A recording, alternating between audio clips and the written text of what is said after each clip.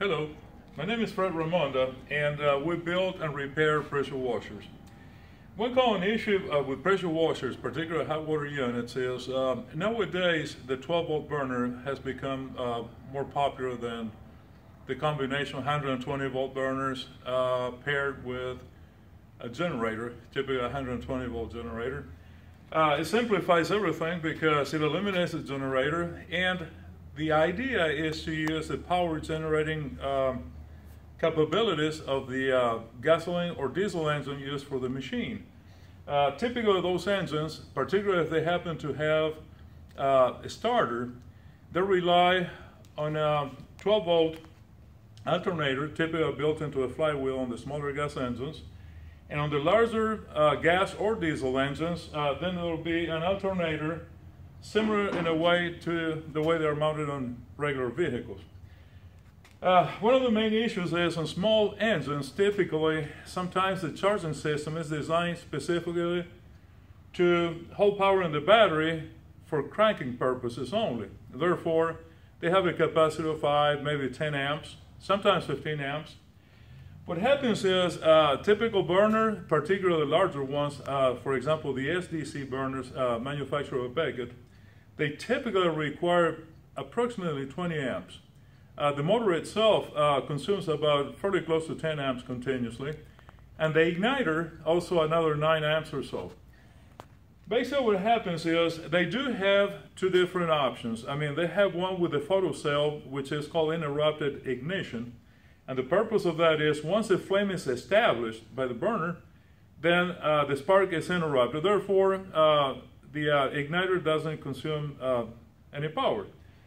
Problem is, most companies today, they manufacture to eliminate cost or reduce cost. The photocell is not being used, and therefore the igniter works on a continuum basis.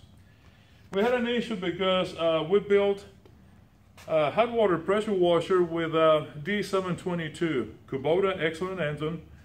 The only problem is the alternator on that unit is rated at 15 amps. So we had a problem in order to maintain the battery charged. So what we had to do at some point was to get a different type of alternator, actually one for a Yanmar. This was an aftermarket type of alternator, and basically the construction is very similar. The rotor contains permanent magnets, and then it has a stator, and the stator contains the copper windings where actually electricity is generated. So what we had to do was to replace this alternator for one produced for a Yanmar, similar in design, but with a capacity of 20 or about 25 amps, I believe. And what we did is, instead of using a Yanmar voltage regulator, we used a Kohler regulator designed for 25 amps. Basically, all these solid-state regulators work in the same kind of principles. The AC input, because remember it's an alternator that has no brushes, therefore it's an AC where this alternator generate, feed into these two terminals. The case itself connects to ground, and then the center tab is the one that produces the rectified regulated 12 volts to maintain the charge on the battery. Turn it off. Go. This is the Yanmar alternator. As you can see, physically it's a little bigger than the unit that came originally with a D722, which is this engine right here. And then there are 3 wires going to the Kohler regulator. It has worked fantastically well, produces over 13.5 volts. That is with the burner running full blast. So the capacity is great, you know, for this kind of application. So it does take a little bit of few little adaptations but typically these alternators, they have 2 points of support.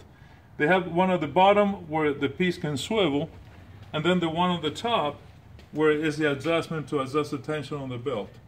Very simple. It has worked excellent. This machine has dozens of hours of operation, reliable operation. We haven't had a problem at all. The burner has worked consistently and effectively.